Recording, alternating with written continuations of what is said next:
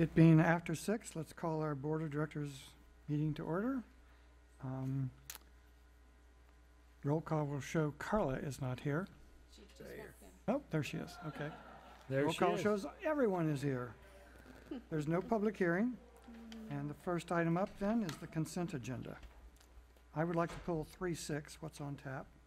Me too. Anything else to be pulled? I have a question on 3.3. 3.3, okay. Anything else? Anything the public wants to pull?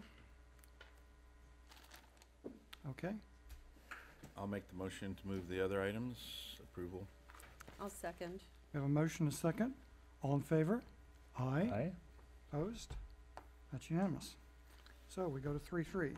Yeah, I always have questions on certain things, I guess, and I just wasn't sure. And on the warrants about the 6th one down, once again, the state Water Resources Control Board, water system fees for a year, or, yeah.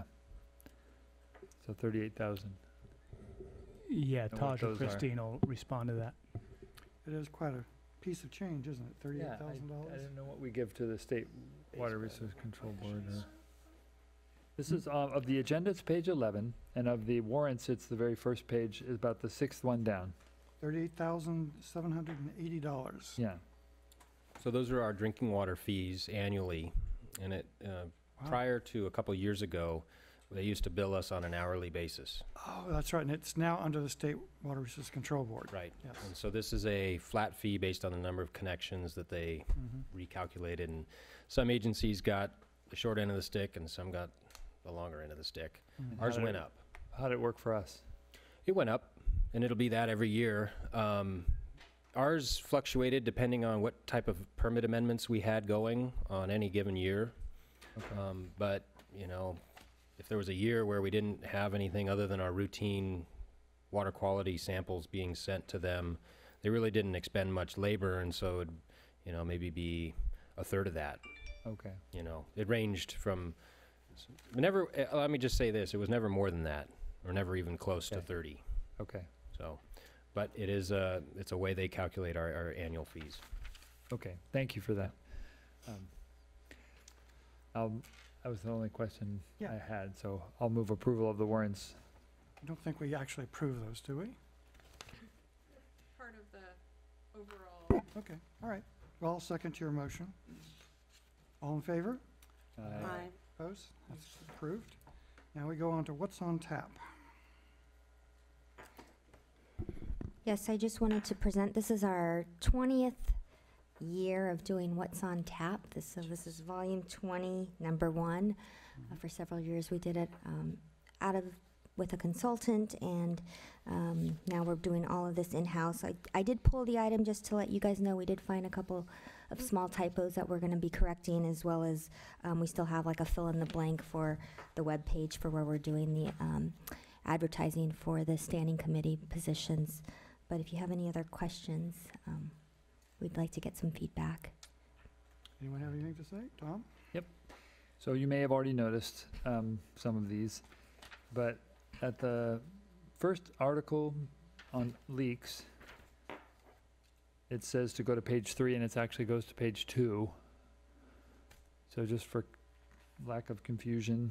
Oh, right. Mm-hmm. And then this is now the 3rd page of the What's on Tap newsletter, but also on page 40 of the agenda, under the future of water, talking about the Cape Town situation. About, 10 lines down We from the got that beginning. one. You got that one? Yes. Okay. And I didn't know when, on the picture, they just call it a dam. But since it's not really showing the dam, I'm assuming the lake or reservoir behind the dam. So I didn't know if it had a different name, because it's just labeling it a dam, and it doesn't look like a dam to me. It's the water behind the dam and the sediment behind the dam. Mhm. That's all. I mean, I don't know what the right name of it is. Maybe that's the only name. That was what was listed on that source, but we can describe Okay, and it. then, and this is just a personal thing that just struck me. I wasn't sure if it was what everybody else wants, but I just wondered if we should have the remembrance of Laura Brown on the cover. instead of on the second page. And that can be something you guys can have it. I just wanted to mention that's how I just struck me. On the Cornwell Tank Recoat and Rehabilitation Project, at the very end, we mentioned that it's part of our ongoing capital improvement program, and I don't know, is that something we just need to, our ongoing maintenance program would be the important thing to them. I don't know what you think about that, but I think that's more accurate. okay, that's fine. And then the last thing under Pure Water Soquel at the very end on page 4 or page 41 of the agenda, I don't know if this isn't typos or anything, it's just if we need to say what the total funding source coming from the State Water Board is. The fact that we got a $2 million grant is really important, but whether they need to know that this is how much went out to the whole state just doesn't seem important to me, and maybe makes it seem smaller in perspective. I don't know. The part that says this funding is part of an 800 million. Yeah, Yes. yeah, I would think more interesting would be 2 million is the maximum award under that program, which we got. So right, that's something relevant and interesting. Okay. Opens up the Well, I would possibility. say that, and I would also add that I think it's kind of interesting to find out how much the state, to be reminded how much the Okay. state is paying out. I mean, it's, people here, the customers are also And part my- of the state. yeah. My last question is just on the very last sentence of that article. It says the $2 million grant is timely and extremely useful in supporting studies that are currently underway, such as water quality. Is that a study? Because there's groundwater modeling and an environmental review, but it's a water quality Something, monitoring or test or. testing or something, Okay. maybe testing. Mhm. Testing is accurate. I'm done. Okay. Anyone else? Well, on that same item, Mhm. my understanding is that we have a CEQA review and there is no project until that's certified, so I think it's misleading to say that we got funding for planning. It's really evaluation that we're That's a getting. better way to put it, yeah. Well, it already has evaluation there, so That's a good point. Mhm. yeah. It's a plan, they call it a planning grant. But if you feel more comfortable, we can just cross off the planning. Again, my way of looking at it is we do not have a project to plan for until there's a CEQA. We want to evaluate. Or investigate or Investigate. study or something. Okay, I will, Yeah, I understand that that. it's a Got it. planning, but okay. yeah. And then,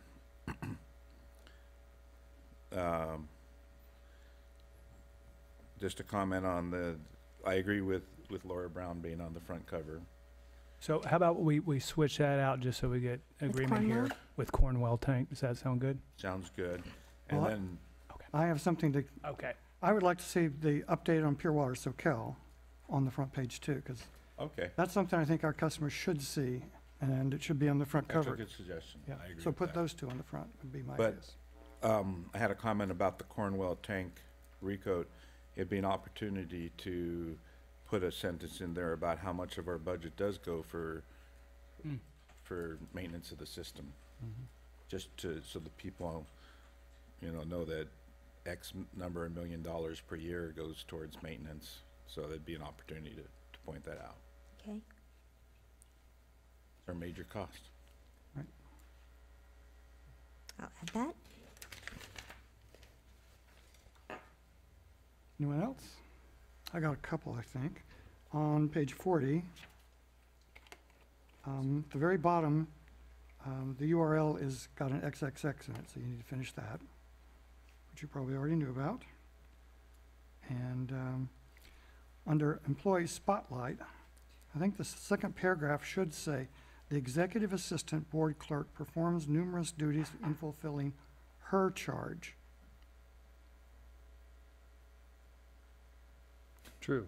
It is true. Mhm. We're not in it. You're not in it. And so I think that's all I had. I think this Yep. is the new gender neutral term. Right. Mhm. I was Okay. looking at it as an office, actually, one of the, she was one of What? the officers in this board meeting, so I was looking at it as an You could say office that- To make it clearer, then you could say the blah, blah, blah role, and then Yeah, say the role it's. of the executive, yeah. It's Yeah. Yes, So- Karen Reese. I will let the board clerk make that choice. Whether she wants to be a her or an it's. I changed it to her. I changed Okay. it to her. All right, so I think we're done with that. Thank you. We now go to the oral communications, so it's time for anyone on the audience to address us on any item not on tonight's agenda.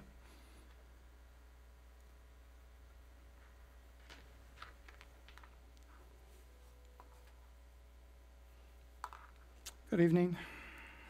Board members and staff, Stephanie Harlan, Capitola City Council, resident of Capitola for many years.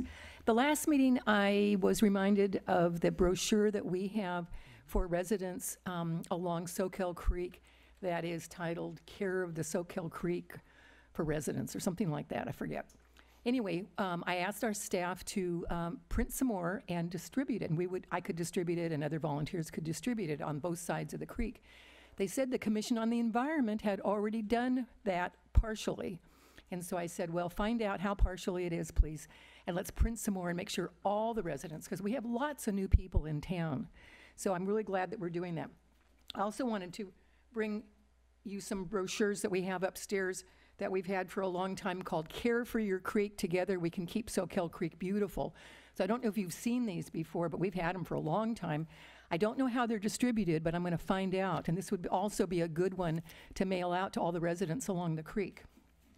We also have the brochure that you've seen, Slow It, Spread It, Sink It, a homeowner's guide to turning runoff into a resource.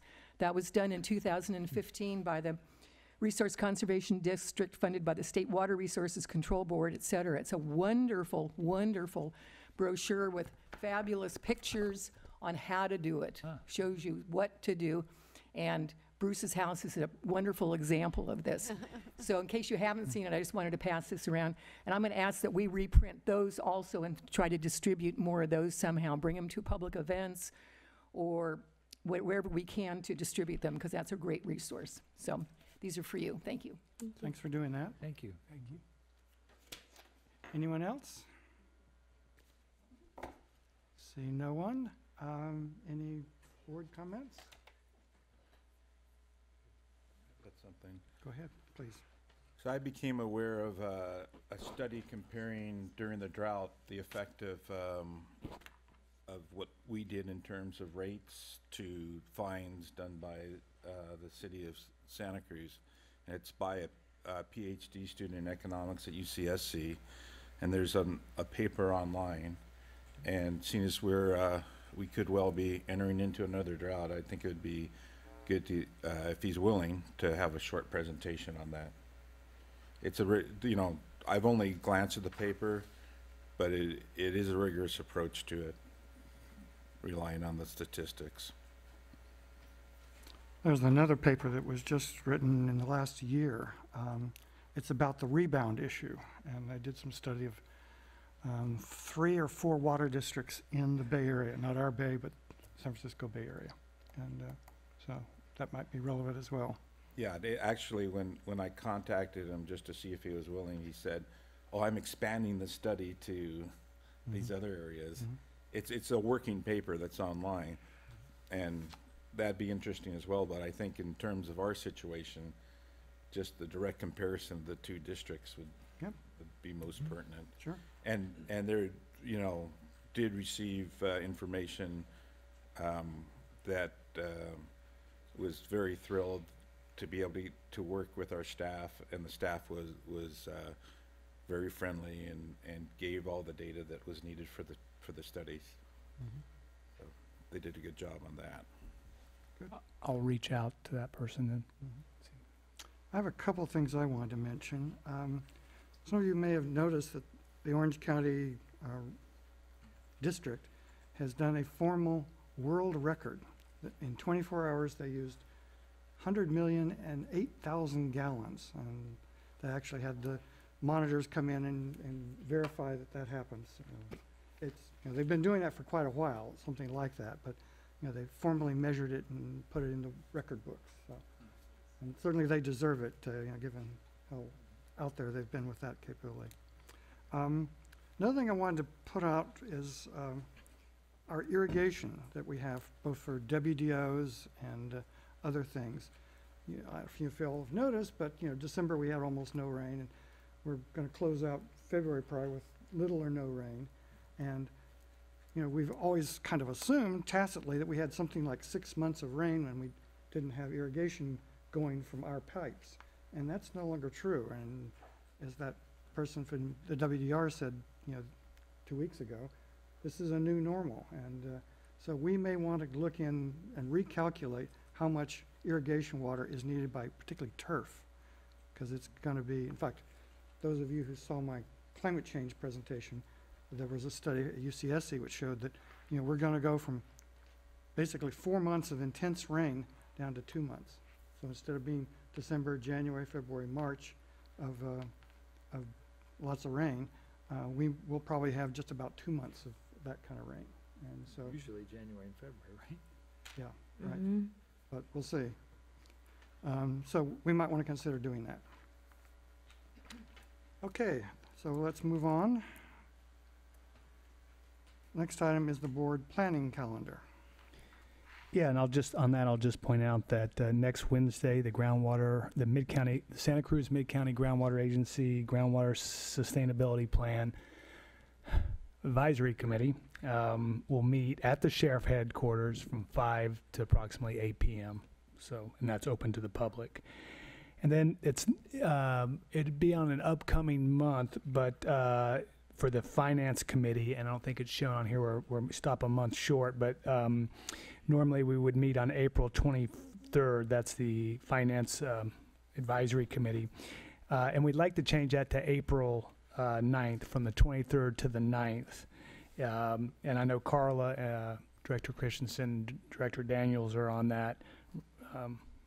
Director Lather's a backup, but I'll put that out there and I'll send you an email if that can work for you, and then we'll work with our public member also. So going from April 23rd to the 9th, switch that out. It would help us with our budget planning, and there's some other things that reasons we need to switch it.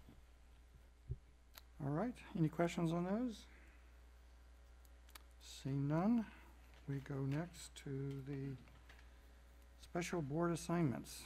Yeah, and we've knocked most of the stuff off this list. We're getting down pretty small. There's a couple items at the end I think we want to bring back, specifically related to conservation. But I did receive, I think, what is the final draft report for the SkyTem work, seawater intrusion today, from Denmark. And so my estimation is that it will be presented at the March 15th Mid-County Groundwater meeting, and maybe a week before, a little bit of discussion around it here at this board meeting. The author of the paper, Max, from Denmark, will be coming in for that presentation at the MGA meeting. Okay. So that was important so highly technical to have him be part of that discussion. Okay, that's all. Any questions on that? No. Questions from the audience? Okay.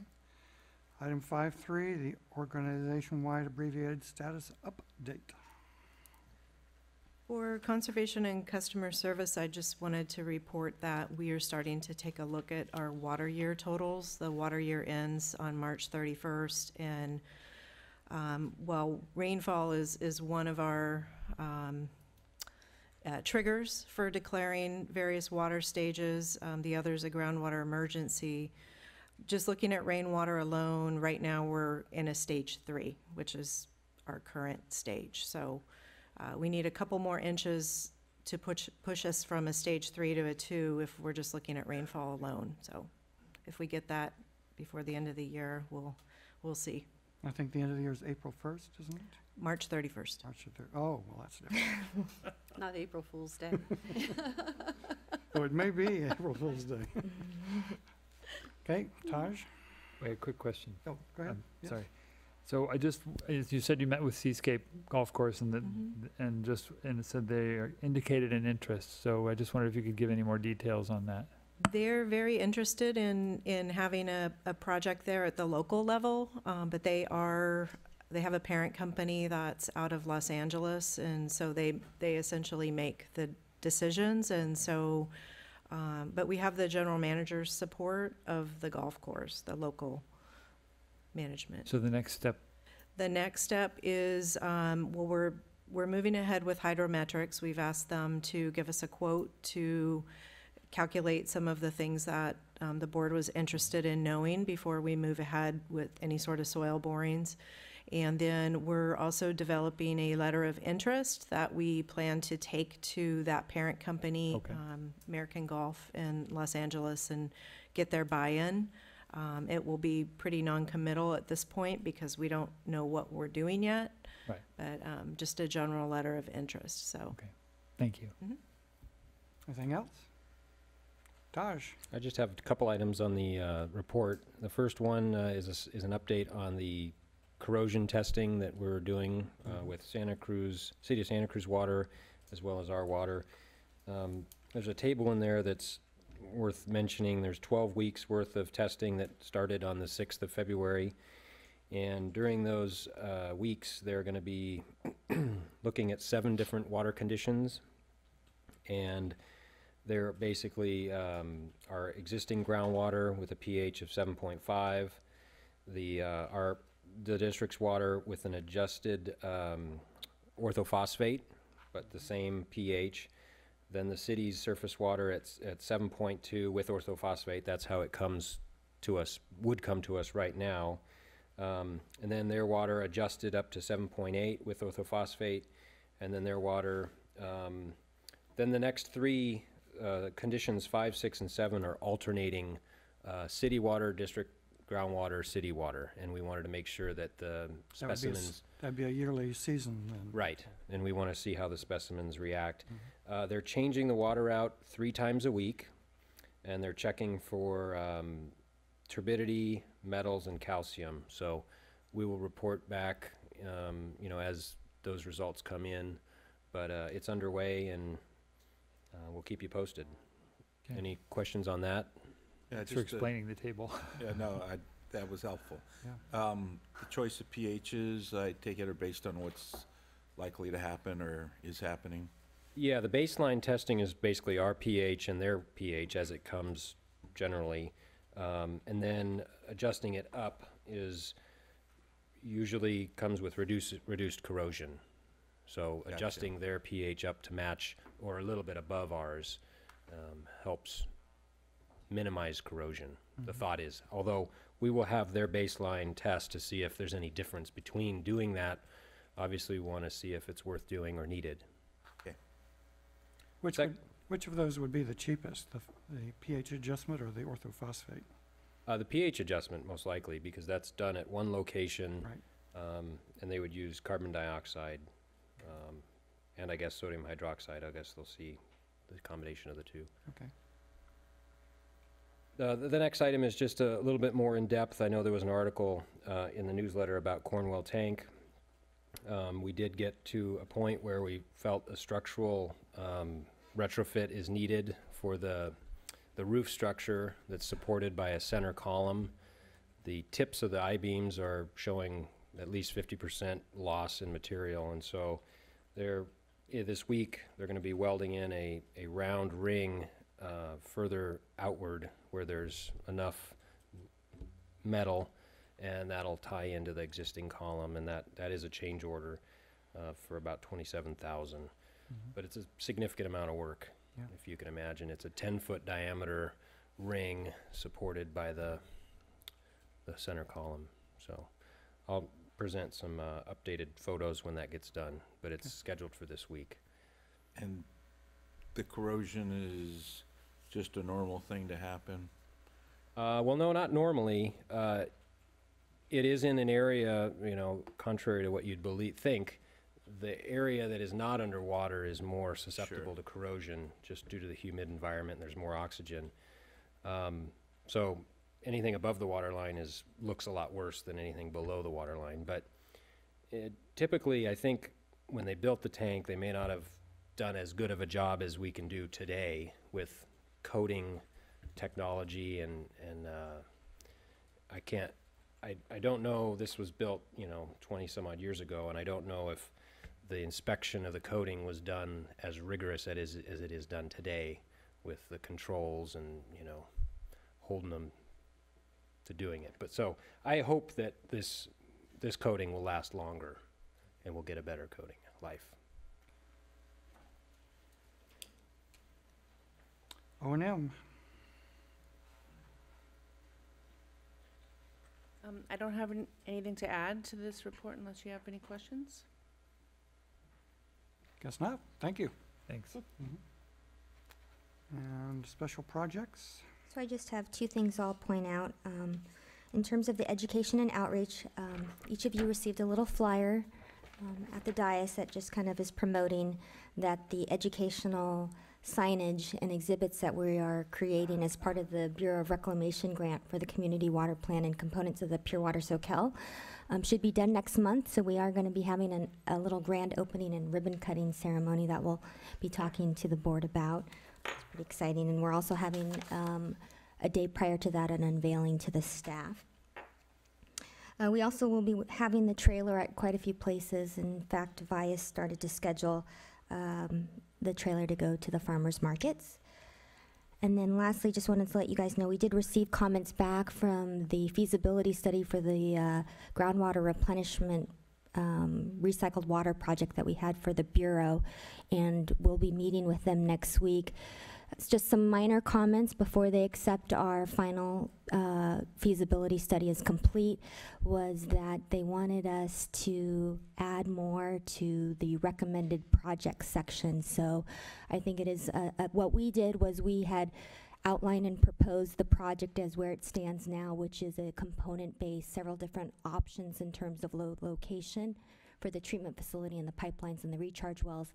And when they read it, it looked like we just kind of had all of these options, and they really, from a finance and funding standpoint, they really want to see a more defined project description. So we were adding language back in there to describe the original efforts, which was recycled water, reclaimed water, and then narrowing that to look at non-potable irrigation uses and then potable reuse. And so the indirect potable reuse project, the Pure Water Soquel, is the narrowing and the recommended project with different components that are being evaluated. So we are revising that chapter to resubmit to them, and hopefully by the mid to late spring, we should have a complete feasibility accepted, and then that would go to be submitted to Congress as a finding that our feasibility is complete and that we would be a recognized Title 16 feasibility study project. So they don't need to know the pipeline alignments or the locations for the filtering, or? From a feasibility standpoint, we've gone one step further in kind of evaluating more components, but at that level, we've fulfilled that requirement. Good. Any other questions? Okay. Finance? Yes, since Leslie Strom is down in Southern California at a conference, I'll just mention that we just got notified for the second year in a row the districts received the California Society of Municipal Finance Officers Operating Budget Excellent Award, and it's second time we've gotten that. I think the plaque is in the mail, so when it does arrive, we'll make a little photo op of it, but we're very proud of that. You know, it's a third-party recognition that we're keeping things on track as far as from a financial perspective. HR? I have nothing to report in this agenda, but I'm here to answer any questions if you have anything. Questions? Okay, thank you. Thanks, Tracy. General Manager? Great, and I'll take a little of Tracy's time here then. I got a couple items up, and I'll just point them out. San Francisco began construction on a recycling plant.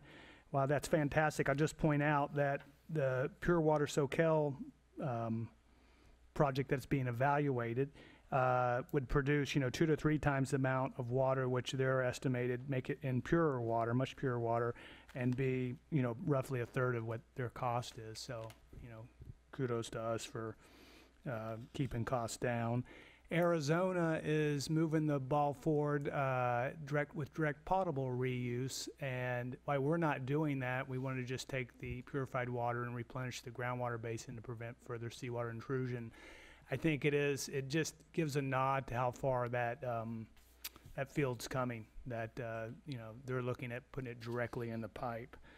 And the water tax proposal that was being floated by Bill Monning has kind of taken on a different shape. The governor's inserted something into his budget that would tax each customer $1 to $10 per month. So we'll see. We'll keep tabs on that, whether that makes it through. And then the last one was just Cape Town. I mean, you can go ahead down to the pictures, actually, Shelley, if you would. It just, if this shouts anything, what's going on there? I mean, this is the first really modern city that we've had to face this level of crisis. Here they are buying a bunch of bottled water, and up above they're going to springs. I think it just, to me, the lesson I take home is diversification's resiliency, because their reservoirs are going dry and they have all their eggs in one basket. And now they're building desalination plants, in a hurry, and I'm sure that's, not the most cost-effective way to approach it. So I just wanted to point that out, and that's all I have. Any questions? Well, I'll just comment also, Cape Town is actually part of has a similar Mediterranean type climate that our section of California has. So it's got the wet winter, dry summer. So they're observing in the southern hemisphere exactly what we're experiencing here in California in the northern hemisphere. The other interesting thing is that they did try to do desal, and it was voted down because they didn't think they needed it. And that was, I think, 5 years ago. So, I think they're going to list the names of the people that voted against it in the paper. Wow. Thank you. Okay, I'm not going there. All right, so anyone in the public wish to comment on these items we've just been through? Seeing no one, let's see, we go to the district council. Only a few items. The coal matter, which Mr. Cole was somebody who challenged under Prop 218, was set for February 19th, but not unexpectedly. I think the court clerk took a look at the volume of paper and moved it over now to March 23rd. So that'll be heard on that date, and we can report to you after that. There's been another case. There was Ramona Water District about a month ago that held at the appellate level that you don't have to protest to bring a Prop 218 measure. Marin had a case that went the other way at the trial court, but after Ramona was decided, the judge granted a new trial. So now Marin's the same way as Ramona, so that's likely to go up on appeal, and Aqua's participating in both of those appeals. And finally, on the SB 831, we heard today that the California Special Districts Association is going to oppose it, and I checked in with Aqua this afternoon, and they're going to oppose it as well, because it's just so broad in the impact on special districts and water districts, and it appears to violate Prop 218, because if the people that are building ADUs don't have to pay any water fees of any sort, then everybody else has to pick up the additional expense. Right.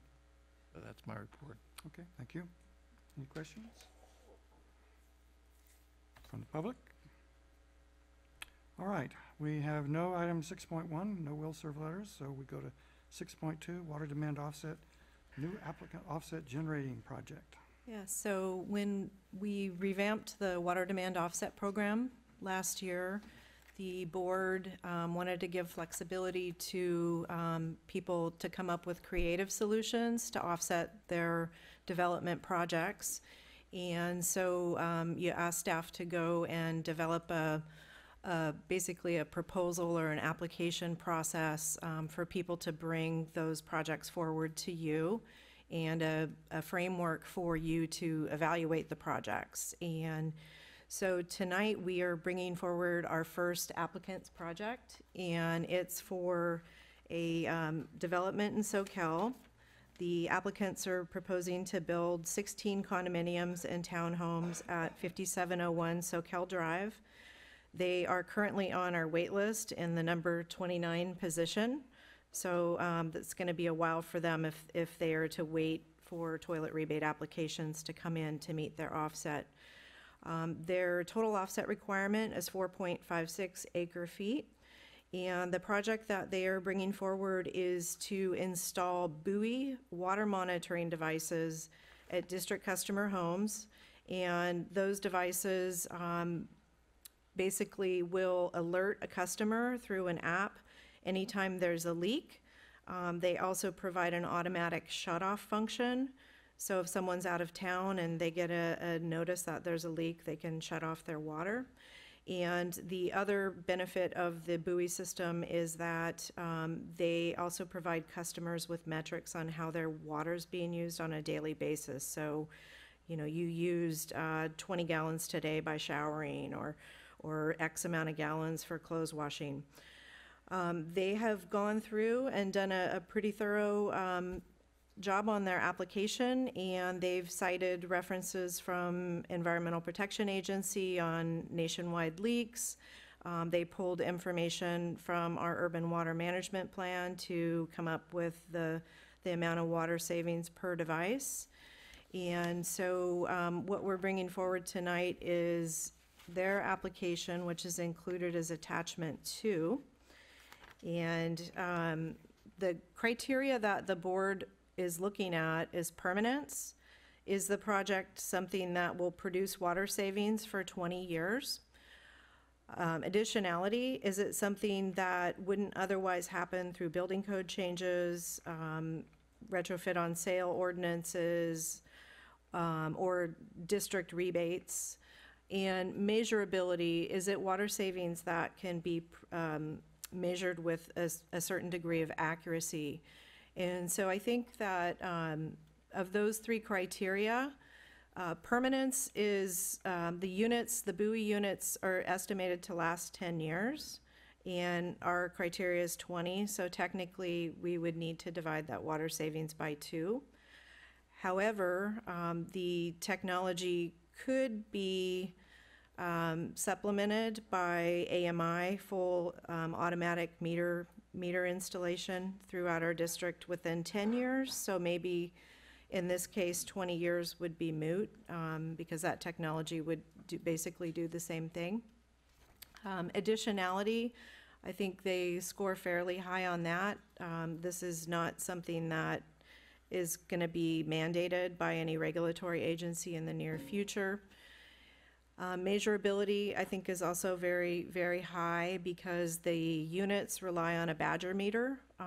Badger's a common meter manufacturer with relatively high accuracy, similar to our master meters that we use. So I think the measurability is good. And so with that, I just want to say that the applicants are here tonight. We have Jonathan and Tim Gordon from Workbench. They are the development company. And we also have Hillary Bryant here tonight representing Buoy. So if you have any specific questions about their project or the technology, I'm sure they would be happy to answer those questions. I also want to state that we were a little uncertain as to the degree of detail that the board wanted staff to include in a report. If you were seeking recommendations from staff about how we felt about an application or we felt it was valid. So any input that the board wants to provide, if you'd like to see more detail from us or recommendations or that sort of thing, please let me know and we'll make a change the next time around. So for the first time, we just wanted to get it out and present unbiased information and kind of let you evaluate it. So that's all I had to say. Thank you. Okay. Any questions of staff? Not yet. Let's open the public hearing. Come and talk to us about what you want to tell us.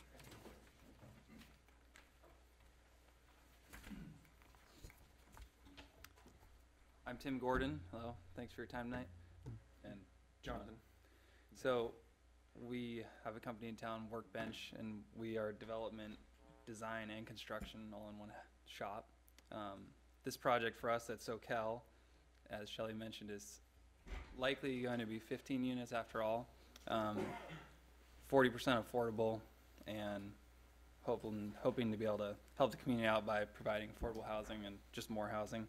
A little bit about that project. The key thing buoy tonight is a device that sits on the water line after the main meter, but before it splits off to landscaping or other areas of the house. It measures just like a typical water meter with a lot more detail, and puts that into an app that customer can see exactly how much water they're using based on the fixture type. So they can say, okay, my landscape used this much water, my toilet, I flushed it 3 times today at these times and it used this much water. The key thing that it does is leak detection and awareness. So a little bit about leak detection. EPA estimates 10% of all water usage in the home is due to leaks. Yeah, according to the EPA, yeah, 10% is due to leaks, which if we, according to, if we use a amount of 135 gallons per day, that's 13 and a half gallons per day that's just per customer that's being lost due to leaks. The buoy system excels at fixing this problem, because what it does is basically notifies you of any aberrant water usage. So if you can determine, you know, how the like where your water usage is going, as far as, you know, this much to a shower, this much to your dishwasher, this much to your sink, then anything extra is obviously a leak and needs to be fixed. And that's the kind of thing that wouldn't really be determined by other water metering systems. They would often, like when you get a water bill, you see how much water you're using, but you don't really know exactly where it's going in the home. And so you can't really determine, you know, whether it's a leak or whether you just used extra water in your faucet that day. So the buoy really eliminates that problem pretty much altogether. As well as in emergency situations, we actually had a property that had did have a big leak that the customer didn't know about, and then within a couple days, like, their entire yard was flooded, and there was like inches of water underneath the house that's just, you know, gone to waste. And if we would have had the buoy system in there at the time, then that would not have been the case, and all that water would have been saved. This was our project, the one we just purchased about a week after we bought it. Yeah, it was So- before we could even set anything up. Yeah. So, The first thing that happened was an explosion of a water pipe under the house, so it was fun. yeah. But in addition to the leak savings, another really great benefit of buoy is it provides insight into how the customer is using water. Many customers have changed their usage once they actually see where their water is going. For example, a lot of times you just get your bill and like I said, you don't know where it's going, so you don't really know how much water you're using when you take a shower, or how much water it actually takes to wash dishes, or things like that. And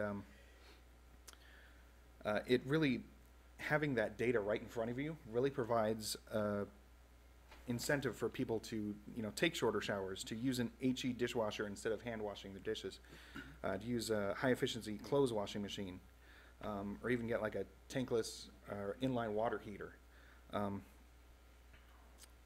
A couple of examples just from buoys that have already been installed is there was one customer who discovered that he was using over 80 gallons of water per day just to hand wash his dishes.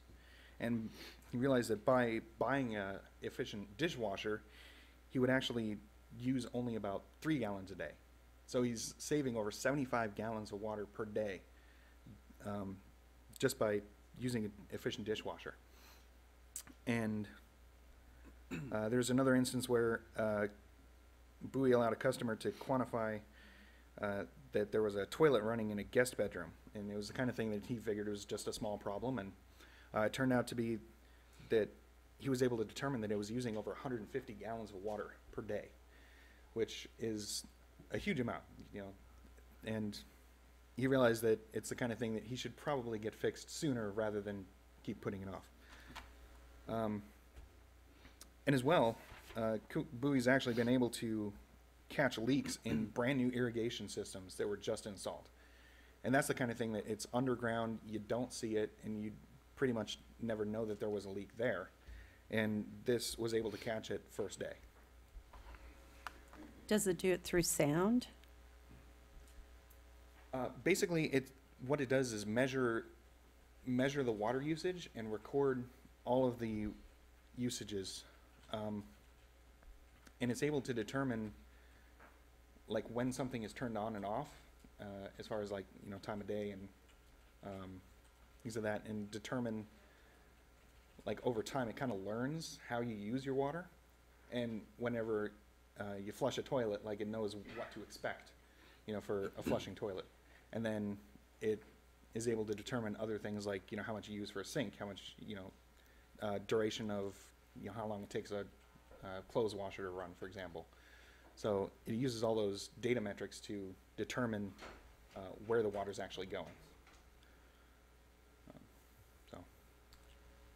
So in other words, it kind of guesses.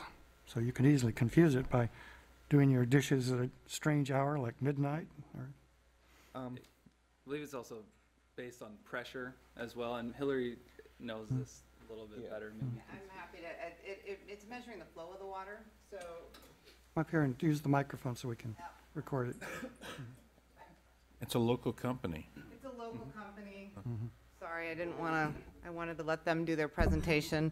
I'm Hillary Bryant with Bowie Labs. Thank you all for your service. I know what a tough job you have. And it's actually measuring the flow of the water, and it's running off the customer's Wi-Fi.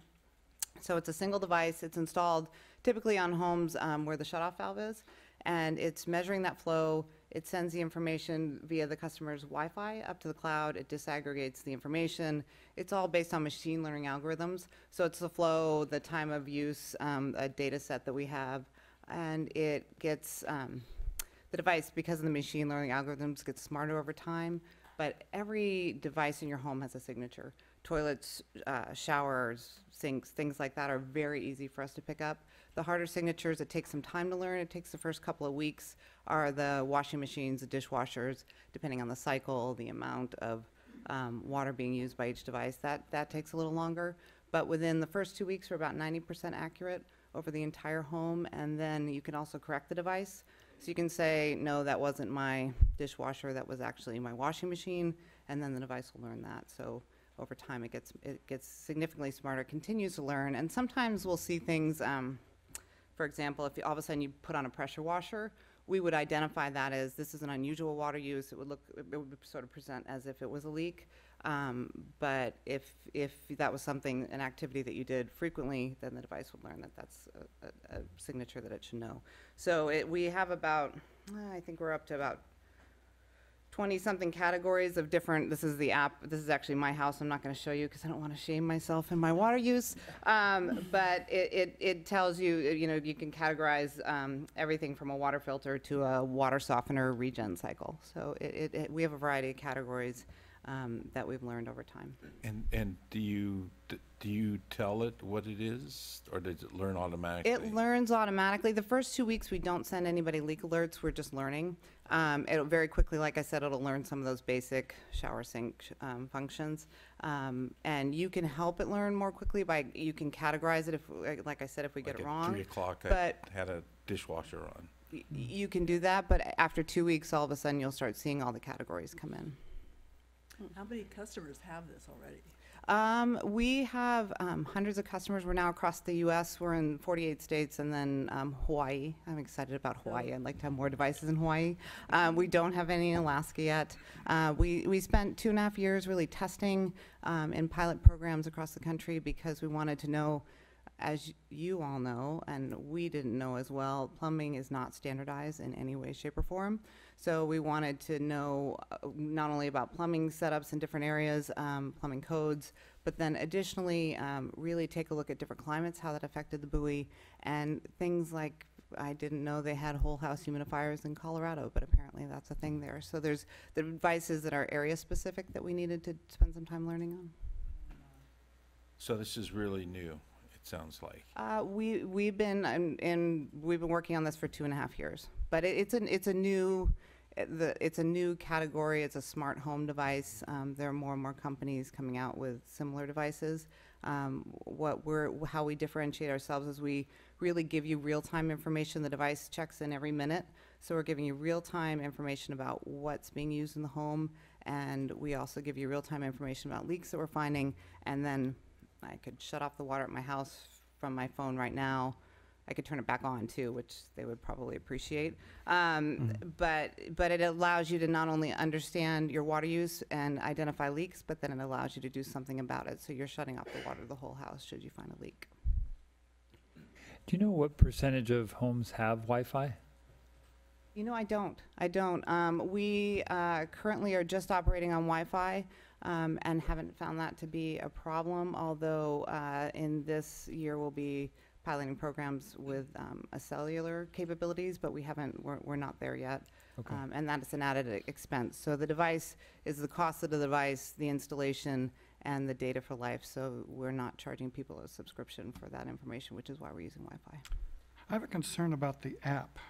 I mean, I can see this being really useful for water wonks who want to know, you know, all the water they use today. But like the PG&E has a similar kind of facility for power usage, and in theory you can look at that. And I've never bothered. I don't know if you. Well, I have. You have you? I look at it. So you're electricity wonk. I'm an everything wonk. But I think what's being proposed here is not going out and finding wonks to give this to, but just kind of normal people. So if you don't even know about the app and wouldn't use it even if you did, what services can this provide that people would then benefit from? If you didn't care a bit about what the water use was in your house, but you still, I can't imagine somebody not worrying about their home leaking at some point. You know, you could never look at this, but we could still send you notifications. We think there's unusual water use, or we've identified a leak, and you could shut the water off from the app, so you don't have to check in with the app for us to push notifications to you about the leaks. Leak notification. So that's where I think that even if you weren't concerned about your water use, then perhaps there's still a value to you if you're worried about your home leaking. Have you contacted any customers in our district already to We do have be customers. interested in this? We have customers in your district already. Already? I wonder if people could get a reduction in their insurance policy for their house because of having this. Only because I did have 2 different occasions leaks that were pretty devastating. Because we didn't know the leak was there. It was behind a wall, and all of a sudden the whole wall crashed in.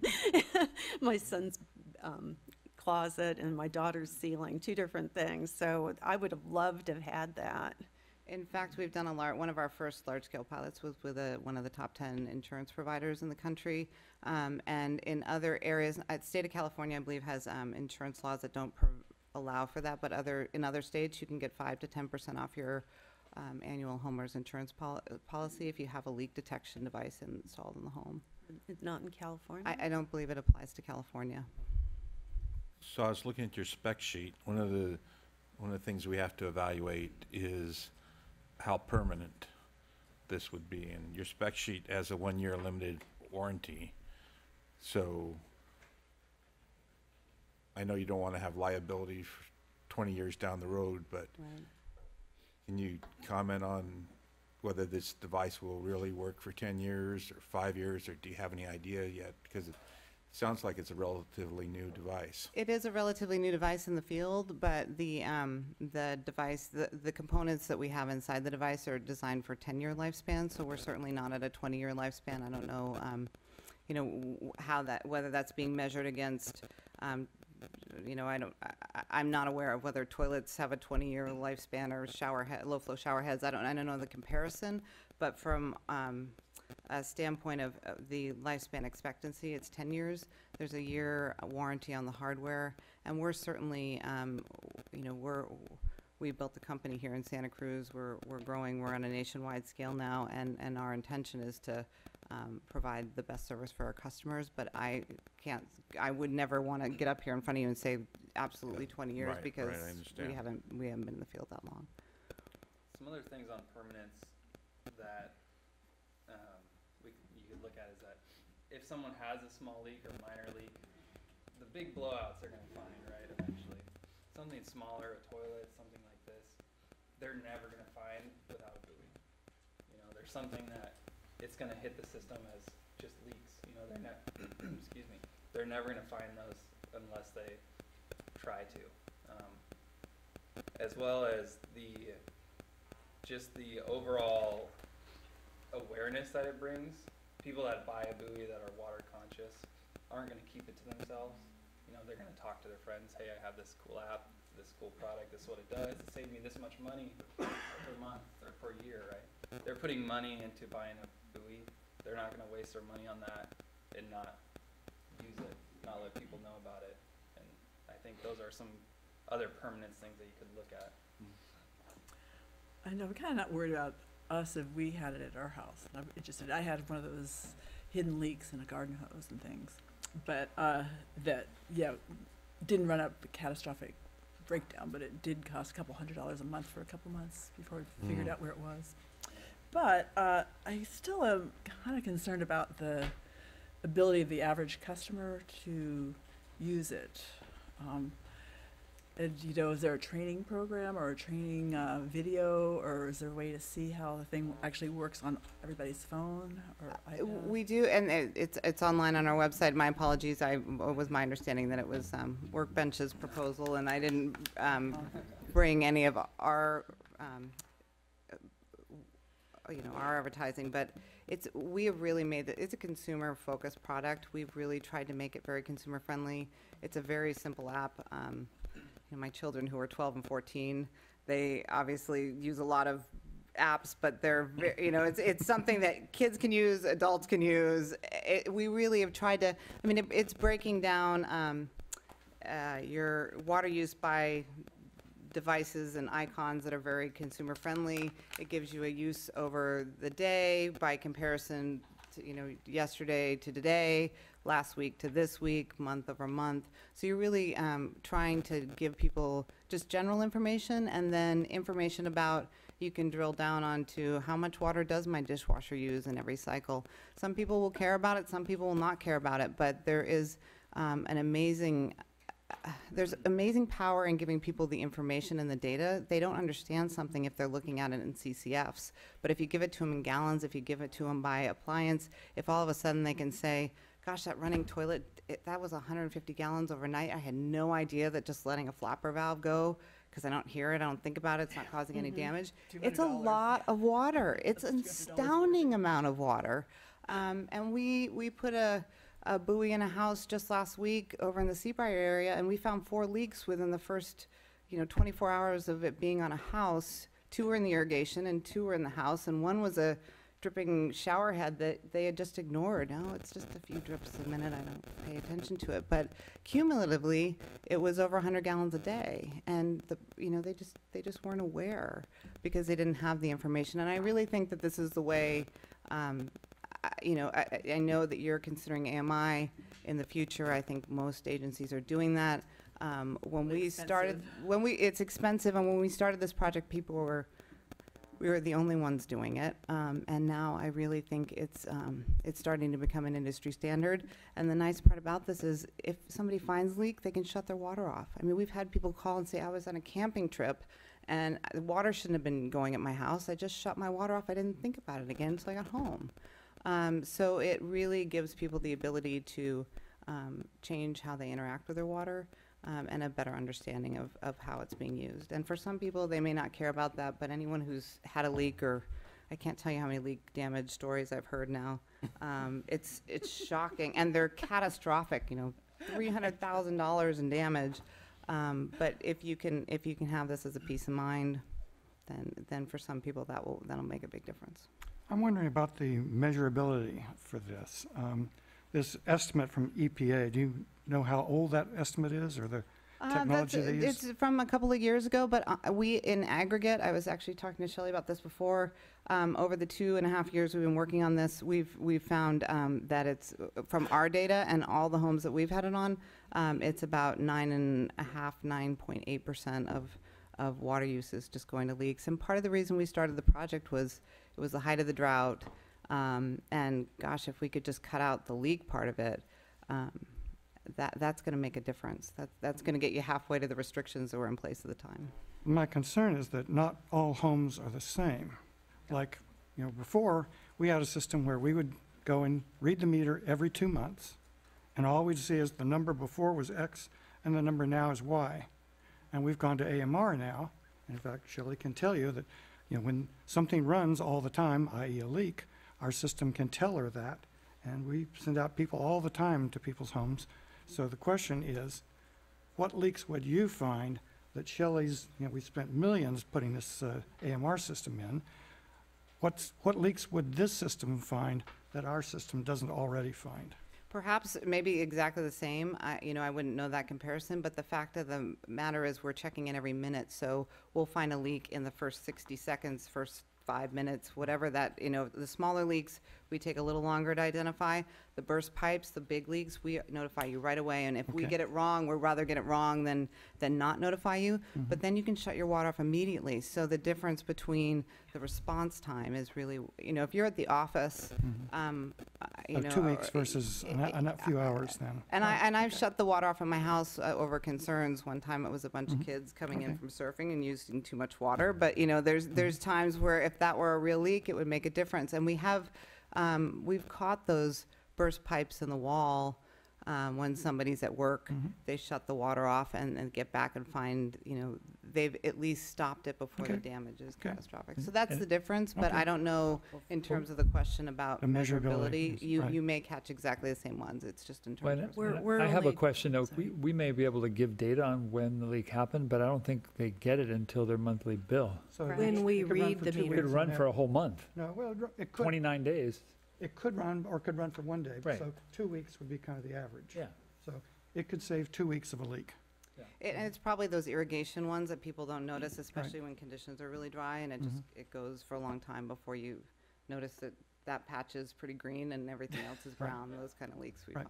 Right. Also not sure how the product you have works exactly, but if, for example, it's something small that's just all the time, maybe I don't know if this system picks it up from month to month, if there's not a huge gain or. I think it reads every 15 minutes or something. Yeah, but we only detect the leaks when we drive by and pick up the reads once a month. Right. And so if, you had a leak that started on day 1 after we had read the meter, then you're not going to get notification from us until day 30 or day 31. Things like a toilet running? Oh, yeah.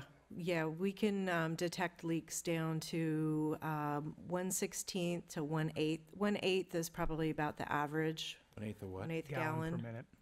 So Shelley, I was under the impression ours also detected leaks based on there being continuous use, so an intermediate.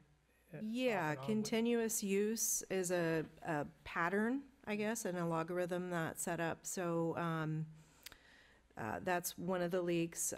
Or with toilets, you generally see like a gallon used and then another hour later another when toilets are running. So there's definitely patterns when you download the data from the meters. Those are the data logs that we could pull. But like Tom said, we're only reading it once a month when we drive by, and that's when we're notifying people if they have a leak.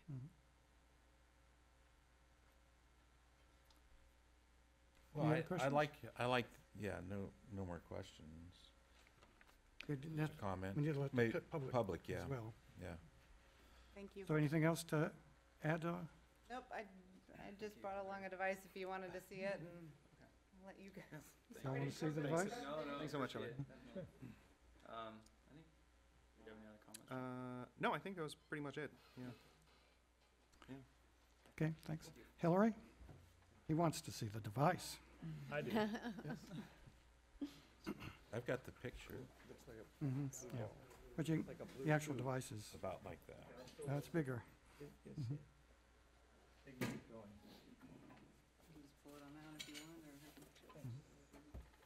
Keep going. Okay. Oh, you should. So anyone in the public wishes to address us on this item? Seeing none, we'll close that. Fancy little. Looks like a buoy, doesn't it? Oh, it comes with a carrying case. Right. This is what I thought it'd look like. Well, yeah. This is the battery. Looks like one of those little, what do they call those baby bombs? How did they replace the battery? Yeah, try to get it through TSA. As a water provider, we're held to meeting the NSF standards for no lead in all of our meters and components and SF is, National Safety Science Foundation. oh, same, National Science Foundation? No. Something else. Oh, it's I NSF. don't think NSF would have that. It doesn't matter. Go I'm not sure of the National exact. standards, Yeah. um, Christine, do you happen to know what NSF exactly stands for? Make her come all the way up here, sorry. A few years ago, they changed their name officially to just NSF International, and it doesn't stand for anything anymore, but I think it used to stand for National Sanitary Foundation or Sanitation Foundation, so. So all of our products that touch water have to be certified, but the manufacturer has to go through the certification process. This device, all of the components have been through that, but the device itself has not. And so that's one issue, but.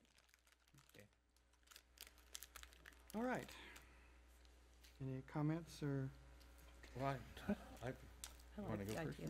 You go. I like creativity. It's very creative. I question the numbers, just in terms of it. I think there's a lot of unknowns there on just how much water it's going to save, and that's really what, you know, the toilet is a known. You know, there's a certain number of flushes, et cetera, et cetera. But I guess my leaning is to try it at a smaller scale and see if, you know, track it and see what happens with it, and you know, and do our best to say this is what, you know, the credit should be, the offset credit should be for this device. That's actually one of the things I was going to suggest too, so I agree with that idea. Like if there's any way to do a little pilot and see what the actual savings might be with some customers, because it's hard I'll to, volunteer. it's hard to adapt that. But if you're looking at leaks, they are fairly unusual. so- Sporadic, yeah. So we, Yeah. But even if it changed, it might Habit. change water use just without the leaks. I Yeah, agree, I maybe- agree, it wouldn't be enough time maybe to catch a representative Maybe number to of some leaks. of our high-end users. But also, I was just going to mention that even though I know that it's probably limited the number of people that will be water wonks and look at the app, if you're going to do any of this, even if we develop a system 10 years from now that is all like that, it's going to have to be presented on some media, like whether it's their computer or their phone. So I don't think that's necessarily a limiting factor, because somebody's going to have to interface with it in some way. I think those people that had that big leak because somebody had turned on their hose and it had been on for a month would have really appreciated having this and being able to turn it off. Right. well, I think one thing we could do right off the bat is, we've been finding and fixing leaks because of our AMR system for quite some time, so we have some records of that. So we could give them credit for 2 weeks of savings for each leak.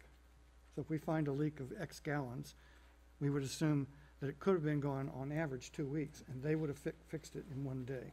So And use that as the that is the metric. Yeah, that's a possibility. I'd like to see staff come back in consultation with the developers who are proposing with some rationale for how much credit it should be. taking into account, the 10 years versus 20 years. And I hope that it, pencils out, that's financially feasible, because I think there's a big upside to it. And I agree that not everybody's gonna change their habits and not everybody's gonna have a leak. But, I do think that it has the potential to save water. Yeah, I was gonna say, I agreed with the idea of sharing, sharing some of that data. I noticed that you had the toilet offset is what, 290 toilets, and the buoy offset was 150. So I was trying to think of some way to play with some of those numbers to get things started at least. And maybe that would be, especially if you had some pre-identified customers who are interested already. I mean, that's how a lot of people are trying to build homes or add on to their homes. They get their neighbors and, they start building a customer. Yeah, I don't think it'll be hard to find people who want this. Yeah, so, but I was thinking some mixture or some Besides Rochelle. fraction. Yeah, some fraction of, I'd be interested too. of Yeah. the, some proportion, some proportion we might be able to. In March 4th and 5th, I think, they have the Imagine H2O in San Francisco, where there's 20 20 groups of people who have new technology, and they bring it to Water Environment Federation and this Imagine H2O, and they're the cutting edge, the ones that are leading the way, and there's so much technology just out there. There's people that can detect a leak from a satellite and tell you where it is in your road. And it's just amazing, the things. I went to the one last year, I'm going to this one too. So, I think I'd like to make a motion. Yeah, go for it. That's good. So I'd like to direct staff to work with the developers on coming up with more definite metrics on what the WDO offset should be for this device, and to propose some type of pilot study, and included in that would be a reasonable length of time to evaluate it, and a realistic size for the pilot study, not so small that it's not statistically valid, but not so large that it's, onerous. That's kind of a lengthy motion. I know. You can Yeah, but truncate that. Those are the thoughts. I'd like to second it because, but recognizing that this could be a great boon for the customers in this district, because we've had, regularly, at least once a month, we've had customers coming with, asking for relief on water bills after a catastrophic leak, and we didn't have a good way of, we haven't had a really satisfactory way of dealing with that. So I think it has a great deal of potential, and I think there's some support for that, but we can't, this is a WDO program, and it has to demonstrate that saving water, it's actually saving customers water on a regular basis and a predictable basis for it to be part of the WDO project. So are you saying that you're open to it, but you need more information? I'm seconding. I'm seconding. That's the motion too. Is that the motion? Because I was just trying to. Yeah, I'm seconding lost. Director Jaffe. Okay. Karen, is my motion too rambly? I was having Staff, trouble is it too rambly? focusing. I have worked with the developers to derive a WDO offset credit and design a pilot study that is not too arduous in size and length. Okay, then come back to you. That's Good enough. right, and part of that pilot would be a WDO offset. It wouldn't be, yeah. Right, Yeah, right. So okay. I think the first place is start with the credit and see if that Yeah. works with the Okay. developers. So we'll go there. Okay, we have a motion and a second. All in favor? Aye. Hi. Opposed? Aye. That's unanimous. Thanks for coming, and thanks for, So it sounds like they have customers in this area that already. come on. Wait. come on. Oh, sorry. You It see- sounded like they have customers already adopted the system. So if you guys already have a system that collect data and they have data, it might be good to go back. Well, the problem is, as I said, every home is different. So some systems already have AMI. So in those systems where you're actually getting, daily updates, that might not save all that much, whereas we have updates every month. that can detect leaks, and there's some systems that don't detect leaks at all. Well, I'm thinking more like if they change their behavior of water users more. Yeah, than- that's part of it. I believe, if I understood you, if you were saying that if they have systems already in our water district, we might be able to use that data. Sure. Yeah, okay, thank you. That's a good idea. Yeah, I'm sure you'd take that into account in developing the pilot and So the thank- WDO offset. Thanks for coming, and I Yeah. think it'll be interesting to work with you, so that's good. And if you need a tester for your software, my father-in-law would be very good. Is he volunteering? And we already have He can several do it. volunteers Is on he the vol- board. Sorry, Paul. We need people to volunteer to have leaks in their I homes. think he's saying that, that he's one that couldn't use it. I'm not saying that. Okay, item 6.3, approve request for quote for consultant services for development of finance plan and rate study. Yes, I'm going to again cover this for Leslie since they're down at a training. You know, the district's been working for over a year now with a public advisory committee to try to enhance our rate structure, find a new one, what would be better, even better for our customers. And so, and that's been reported back to the board a couple times, you know, our tiered rate and then the customer select model. So at one of the Finance Administrative Standing Committee meetings on January 2nd, we presented some of this information, and the committee recommended that we come back to the full board with a request for quotes. Usually you think of that as request for qualifications, but actually a request for quotes. Proposals. And for rate consultants to do a 10-year plan and compare the customer select model against a tiered structure. So this is just the SOQ or the RFQ in this case is attached, and we just want, the motion is to authorize staff to distribute it to qualified consultants. Have any questions of staff? I have one. 10 years? That's not for the, that's the planning horizon. Often you look Okay. out to get an idea of your capital improvement projects or whatever you Okay. got going on, so you can kind of set the It's stage. just- The rate structure would be 3 to 5 at max, yeah. It just seems to me even planning 10 years is, It gets Really tough difficult. because of interest rates, discount rates, and things like that, but you need to, it is prudent to at least have something that you can, and we have a so model. it'll be done at a level where we can, that there'll be some information, but we won't rely on that heavily. We won't hang our hat on it, but it'll give us some, direction this way. It's also a model that we can change in, consumption and that sort of thing. Just my experience. Yeah. Is that 10 years there's no way. yeah, no way. I agree, but it's still 5 years maybe. Yeah. But probably not. Yeah. A few years. Yeah, it goes like Just this. yeah, exactly. I think one thing to note is that we currently are using the 2015 10-year finance plan that you approved, so this is an update.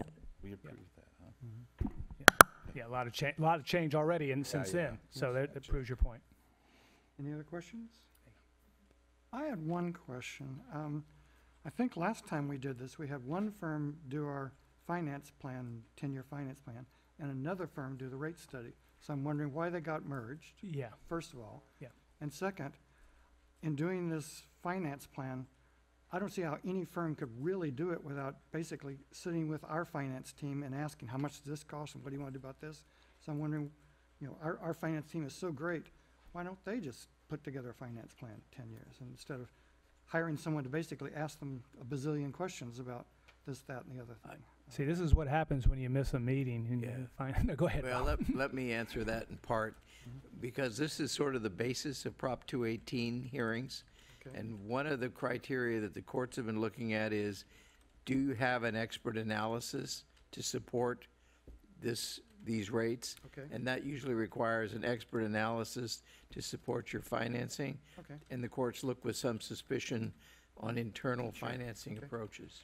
Well, then why don't we find the best firm we can to do the finance plan and then find them, particularly for the rate study, because that's got a weird thing that not many can do. So that could perhaps rule out a lot of people who could do a great job with a finance plan. Yeah, I mean, in general, you want the same firm doing both. The reason it happened last time is just because of the transition time the firm Bartlewell's doing the 10-year plan, and some decisions made in wanting to go out for the rate component. And you generally don't want to do that. It's like, build half the automobile and then the other half. Okay. But we lived with it. It wasn't the optimum. I mean, actually, the rate consultant was at a disadvantage because they had to come back in and really understand some of the other nuances point. to the model. Glad I asked the question. Thank you. Anyone in the public wish to address us on this item?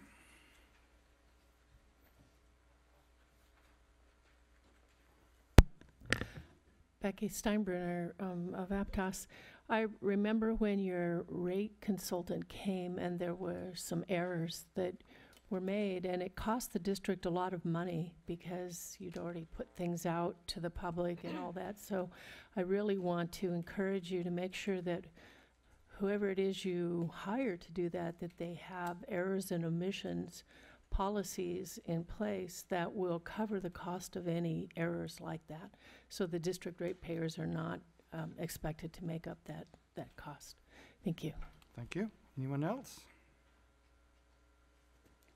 See no one, I will close that. Back to us. I'll move approval of the, Before you do that, there's one thing I think is wrong in here. okay, go for it. It's on page 70. It's number 4, plan overages. And it mentions that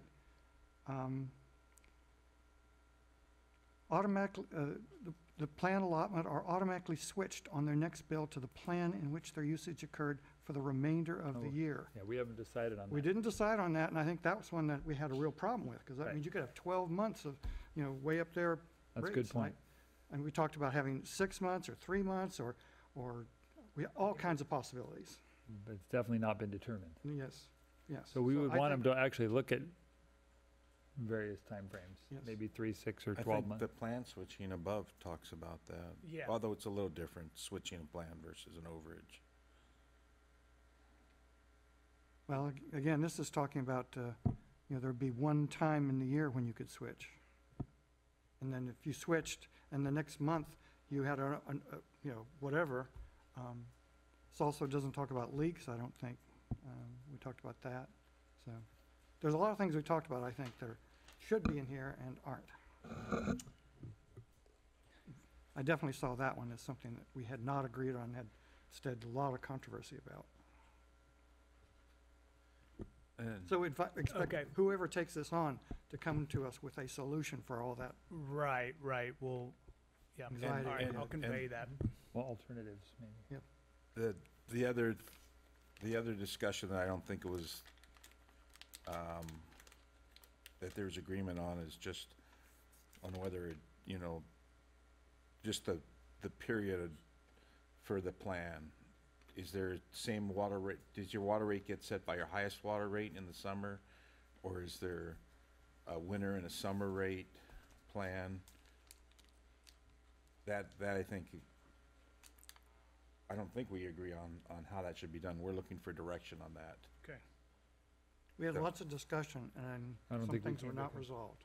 Yeah. I'd say, I agree with that. well, the question is whether, whether these classes, and I think that was part of the problem in the previous rate study too, is that things were set, but it was clear even from the one rate meeting I attended at the beginning that the rate consultant didn't have all the information.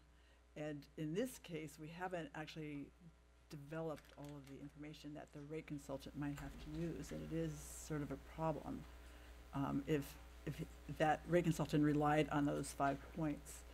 So we really would want to meet to hash that out. This is a request for qualifications, right? Well, it's Request for quotes. request for quotes to for do the work. quotes Yeah. too. Quote. Yeah, it's similar. It's like a contract proposal. Yeah, and, I'll have to talk to Leslie, but I know some of these ideas were still not fully baked, but that may be part of the analysis. Maybe, this one does it better, this way does it better than the other, but I'll have to see how many.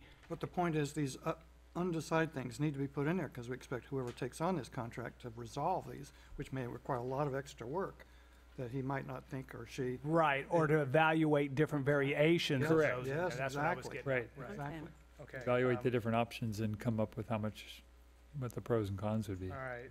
Yeah, So it can either come back to us. Okay. After it's more detailed, or, like the way that, number 2 on page 70 is written, where achieve a structure on number of plans and plan size widths, achieve a structure is fair and equitable, and et cetera, et cetera.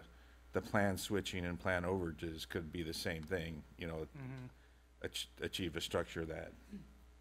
So you use number 2 as kind of the guidance for the other ones. Yeah, just where it's not set in stone, yeah, Okay. that, because they're the experts. They know what we want, and so they can come up with different options. Okay, so just to be clear, either we'll take that approach, make those items look more like item 2, 3, 4, the other ones that are appropriate. Otherwise, we'll bring it back for further agreement from the board. Do you think we should see it again? Yeah, Okay. You want to see it again before it goes out? Yeah.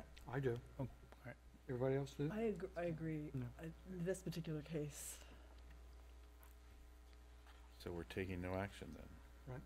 Okay, we'll bring it back.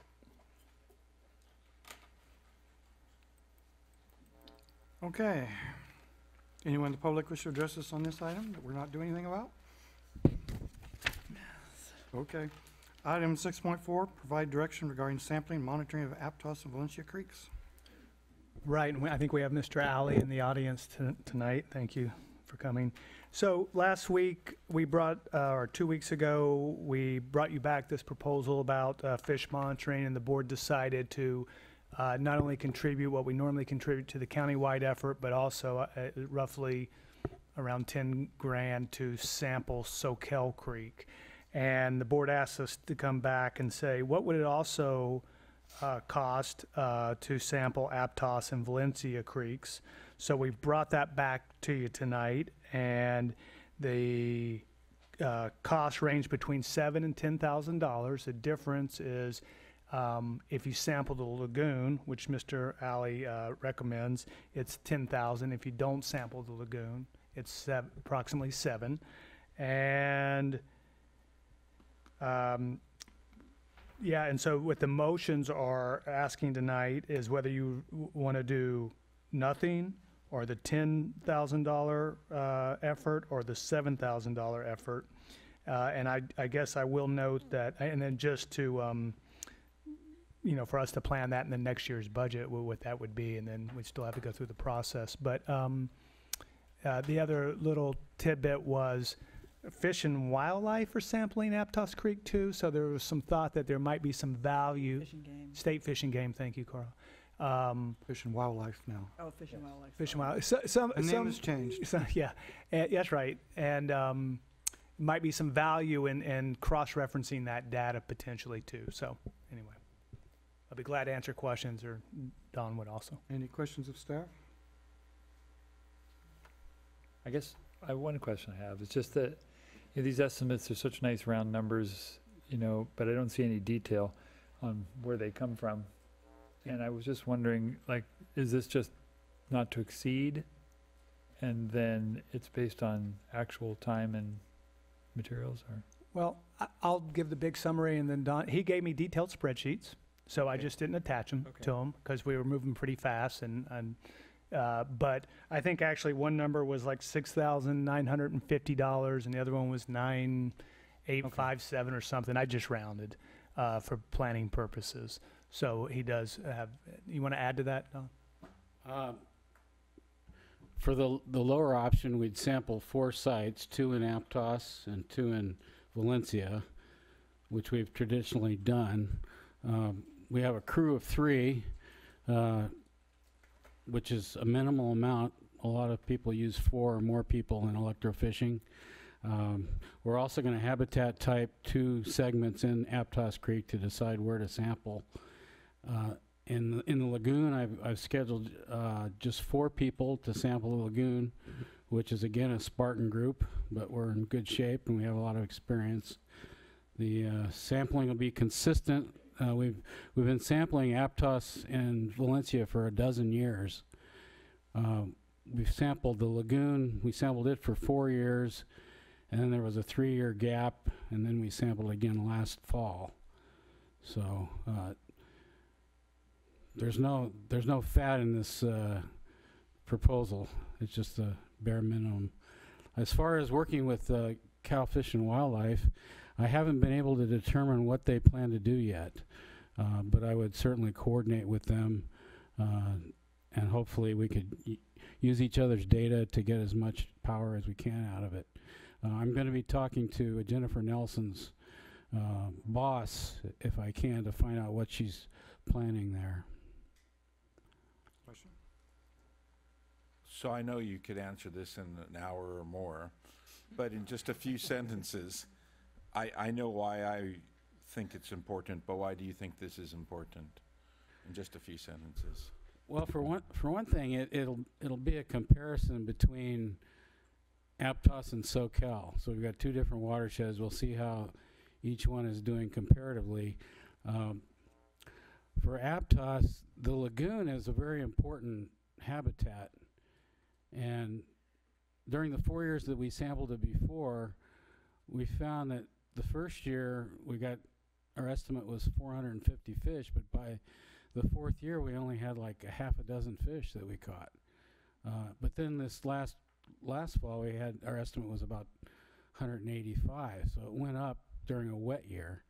And so there needs to be some guidance on the management of the lagoon down there. Okay. There's artificial breaching, so the sampling will help determine what happens during dry years versus wet more clearly.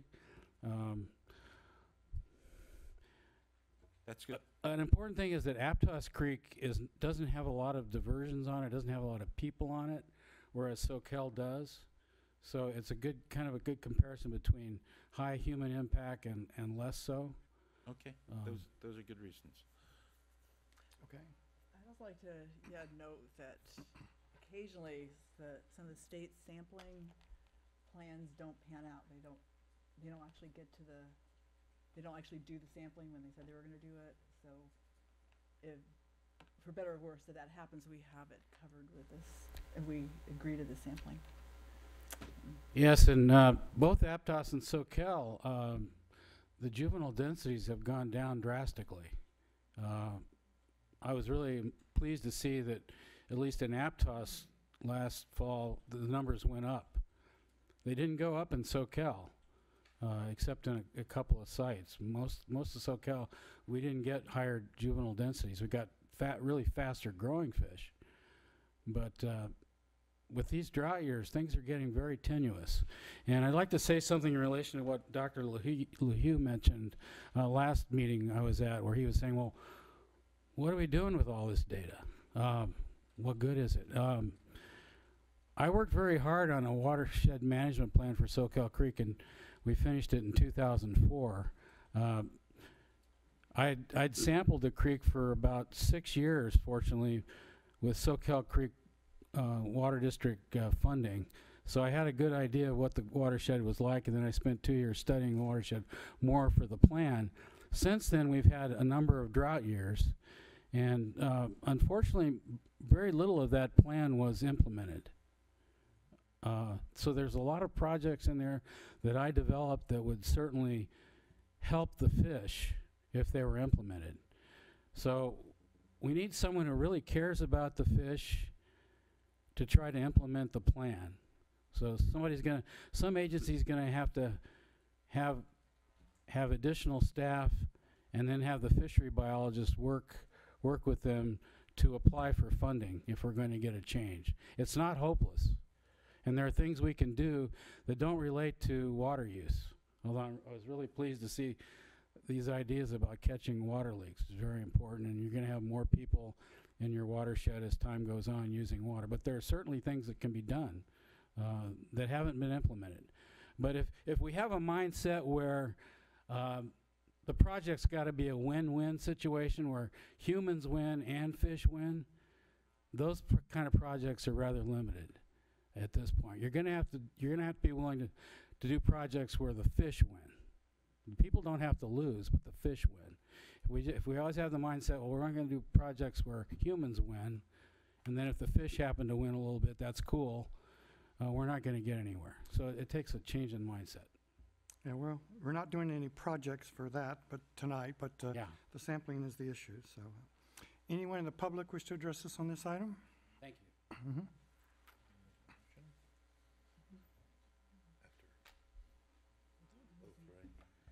Thank you, Becky Steinbruner of Aptos. I'm curious about what I remember last time is there seemed to be a disconnect between the work that Mr. Ali has done and is doing and what Fish and Wildlife has done and is doing. And I'm curious about that disconnect. It doesn't make sense to me as a citizen when you've got all this work going on that there isn't coordination. So I would like to ask for someone to come from Fish and Wildlife, perhaps Jennifer Nelson, as he said, and talk with you about, this whole picture. I also think that, I'm hearing talk about Aptos Creek, but I'm not hearing much talk about Valencia. And it's a completely different creek with a lot of problems. So I would like to have a little more information about what this sampling entails on Valencia. And I think it's important to do not only fish counts, but stream flows, especially since the district has just put in a new, very large and deep well at Granite Way that may change the stream flows potentially in that area. I think this could be very good information to submit as baseline information for the Mid-County Groundwater Agency's plan for sustainability factors that must be submitted to the state by 2020. So thank you very much. Thank you. Anyone else? See no one, we'll bring it back to the board. What's your pleasure? I will make a motion for number 1. I think it's important to sample the lagoon at the same time as if we were to go for the rest of the 2 creeks. I think the lagoon is really important too. It's worth the extra money. I'll second that. All in favor? Aye. Aye. That's unanimous. Yep. Okay, we Thank now you. go on to some written communication. We have 2 of them. The first one has I think a proposed response, does it? No. I believe the It's the second second one, yes. Yeah, so I'm asking the board if they approve that draft response so we could send it out to Mr. Stanton, I believe.